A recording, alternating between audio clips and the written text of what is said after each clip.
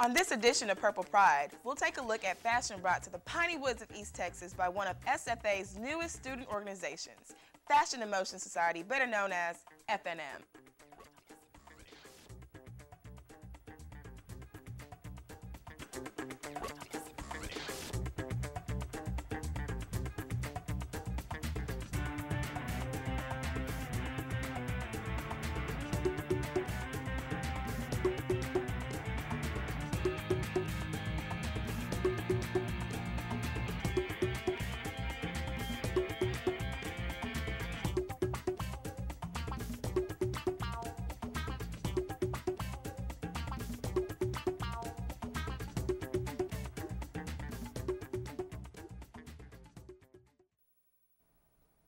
Hello, and welcome to today's edition of Purple Pride.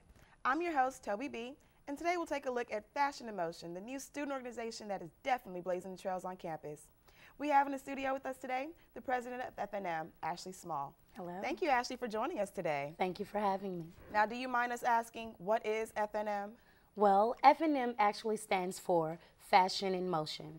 It's an organization here on campus for people who have a passion for fashion or want to be in the fashion industry. This is a way that they can get their name out here while in school. Wow, and do you mind me asking, who are the founders of this FNM? I would have to say the founder for FNM would have to be Raphael Marcel.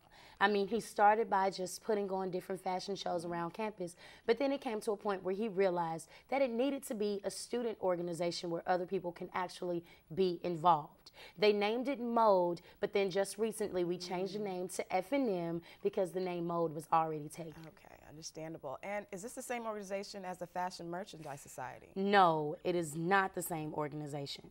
The Fashion Merchandising Club, they touch more on the business aspect of fashion merchandising, like the accounting and retail behind the scenes. But when it comes to Fashion in Motion, we touch more on the artistic forms, like the hair, the makeup, the clothes, the design, different things like that. And what are the divisions of your organization? The divisions would have to be style and design. We have the models, we have hair and makeup, and we also have tech. Okay, so let's go into the various sectors of your organization.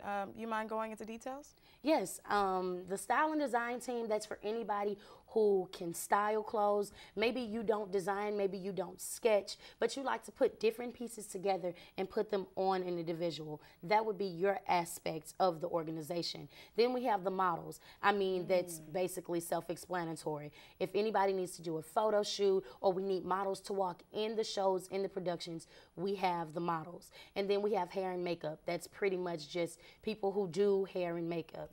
And last but not least, we have the tech, and I think they're probably one of the most important in the show because we need people to pick out the music. We need people to run the lights, to do the spotlights and different things like that.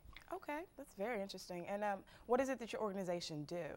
Well, we do community service around campus. We have our soiree series, and then we have our fashion shows.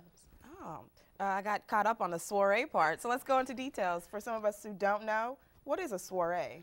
Well, a soiree is actually kind of like a sophisticated social party. It's where you can dress up real nice, get your hair done, come socialize and network with friends. Oh, okay. And it's better than going out to the club where you put on your nice dress and you sweat out, and you don't look cute when you come home. At a soiree series, you get to come back looking really nice just the way you came.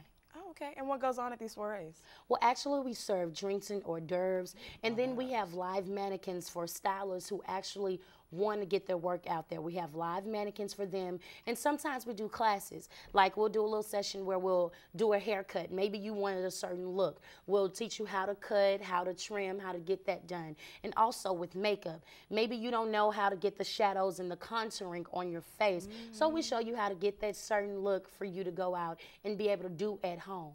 The soiree series is actually a way for people to get their name out there. There's always pictures being taken at these events. Okay. So if you're trying to build a portfolio or anything like that, that's a great way for you to get your name out. Okay, and for some of us who are interested, are these soirees exclusive or can all of us come? They are pretty exclusive. I mean, we do have the two additional invite rule. If you're a part of the organization, you can invite 2 additional people.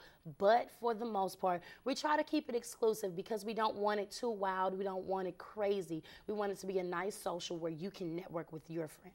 That sounds very fun. And do you mind telling me about your community service outreach projects that your organization does? Yes. The shows in itself, I would have to say, is a community service project because we actually reach out to people here on campus. But then we do different sessions like how to wear, what to wear. I mean, some people are too small and they wear clothes way too big to hide their shape, or maybe you have people that are of larger figure and they wear clothes too small. We kind of try to teach you how to wear clothes to fit your figure and accentuate your body. We try to make people feel good inside and out. I mean, even with the hair and the makeup, we teach people how to contour their face, maybe how to make themselves feel good, to like what they see in the mirror. It's nice to know that you have our own little personal stylist on campus. Definitely. So do you mind me asking, what is your organization's biggest event? I would have to say the biggest event we do would have to be the fashion shows. Wow. And for all of y'all who don't know what kind of fashion shows F&M produce, take a look at this clip.